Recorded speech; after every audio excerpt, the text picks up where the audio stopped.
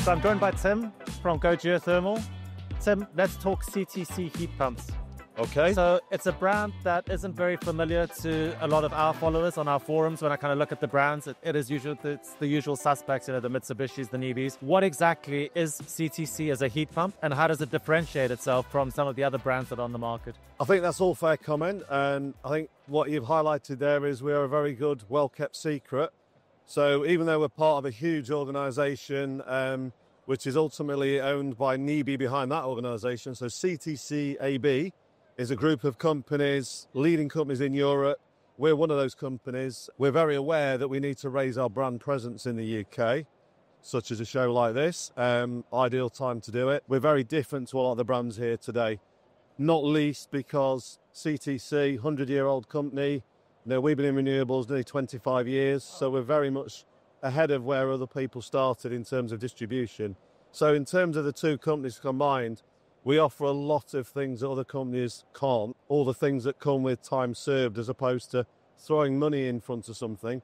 We've learned, the long, hard way, which brings its advantages and challenges, obviously. You mentioned NIBI.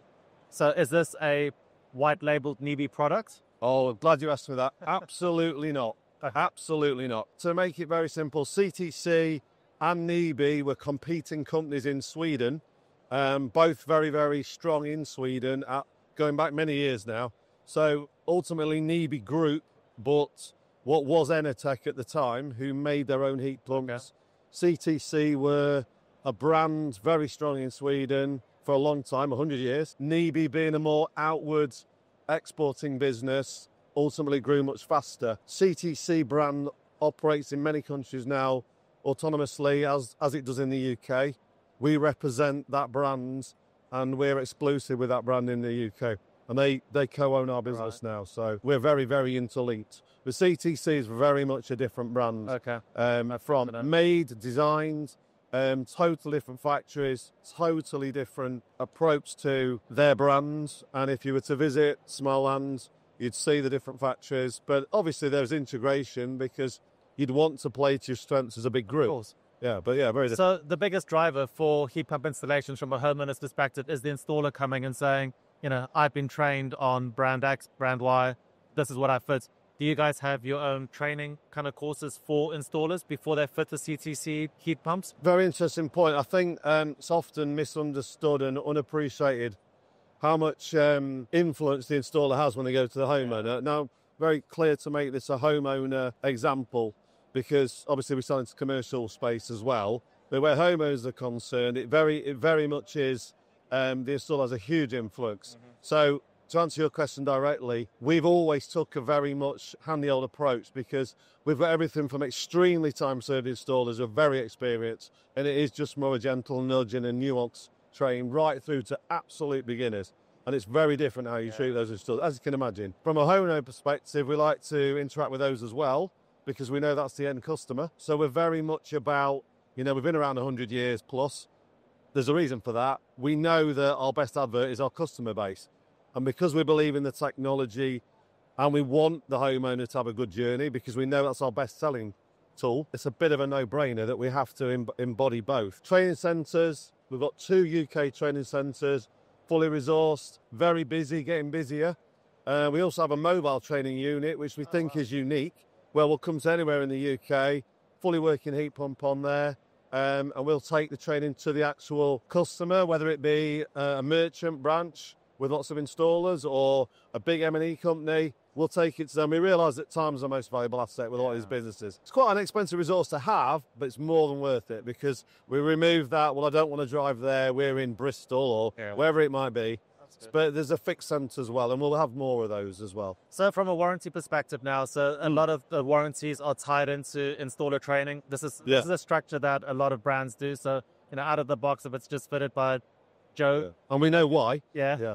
So you get 2 years, and if it's, if they have finished the training, to the highest degree, you get 7 years. How is your warranty structured? I thought about this, and I think, well, the simplest way is the sort of starting point, if you like, is 7 years parts, 2 years labour.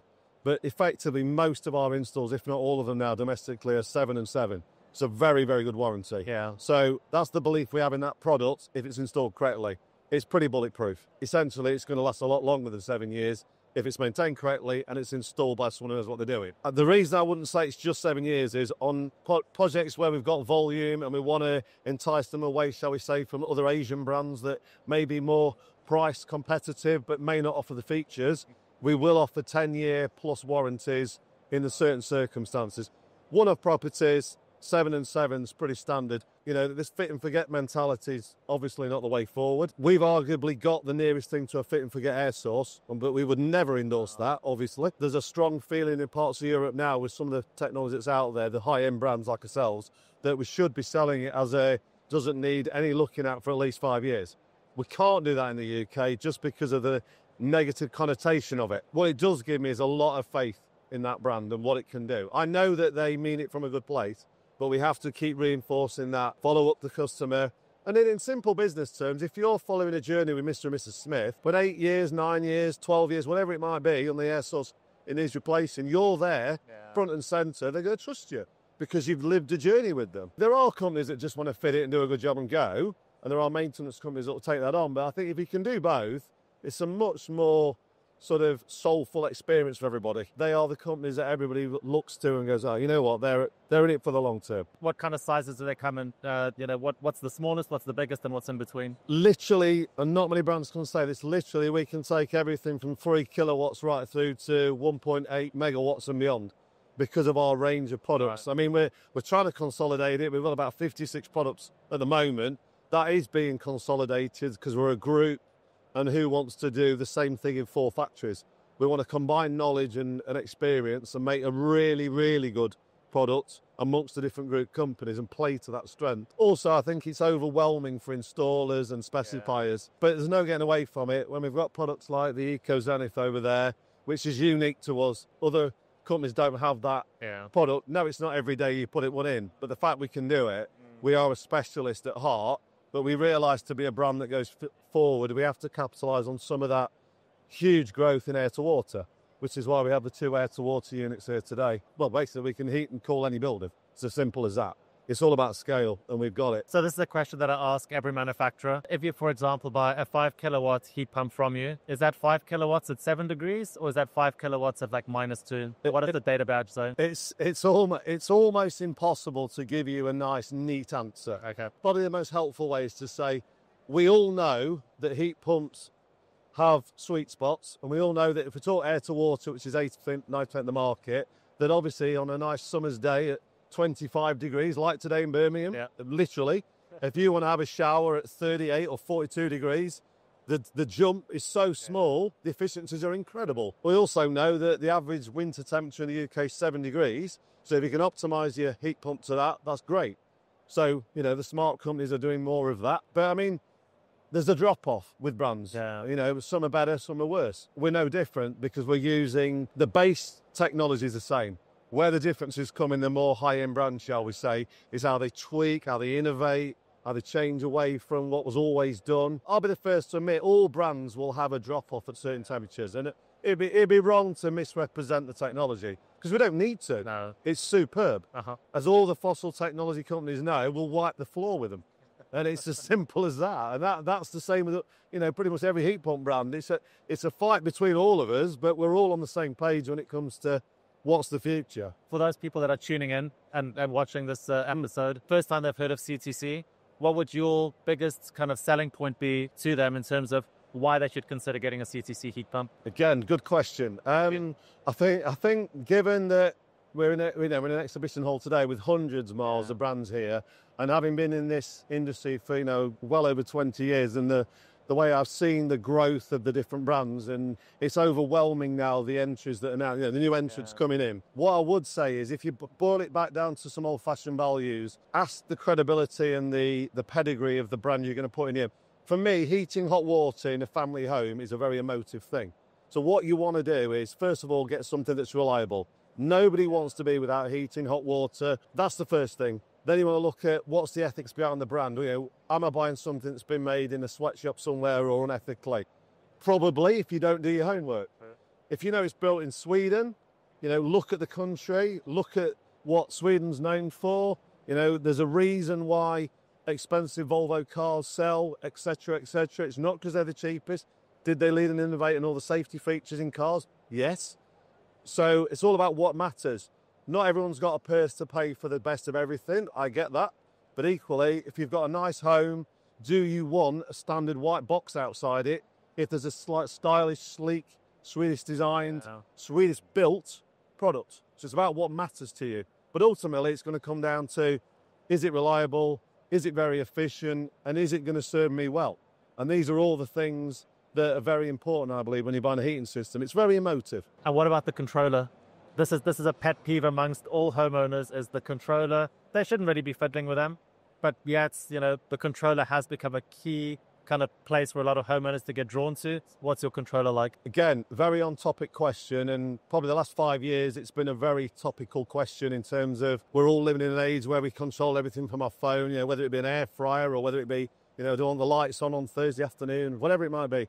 Simple answer, and obviously I'm of an age that, as you can tell, I'm older than 20. 22. Yeah, absolutely. Yeah. I'm also deluded. The simple answer is, like all brands, we have got to raise our game on integration. Yeah. We are smart grid ready. We can capitalise on free tariffs and all the new tariffs that are out there, which are amazing. We've got all that built in our technology now. We can integrate with battery storage. And solar. Yeah, and solar, absolutely. Again, with that product and other things we can do. For me, the app's certainly very good. Yeah. I wouldn't say it's the best in class, but it's designed in-house. It's our own software guys, which is a really good point of it. So it's all integrated. It's getting better and better in terms of what people can do from the home. An interesting point that was made to me is, if you look at most homeowners, and this is, totally generalising, but it's a fact, most homeowners aren't that bothered about what they're doing with their heating 1 month after having it. Yeah. And if you think about your own habits, what is a novelty? By its nature, it's a novelty for a period of time. Yeah. Once they get used to it and they know the house is nice and warm, especially when you tell them that, like our brand, the heat pump actually learns your behaviour and gets better and better. You don't do anything. So every time you twiddle with it or not, do something, it might feel good, but you're actually not doing anything helpful. Can you? Yes, you can. All the things you'd expect: hot water, colder, warmer, temperatures up and down. Yes, you can do all that. But really, you don't need to do it. Thanks for your time, Tim. Absolute pleasure. Thank you, Miles. Nice to meet you finally.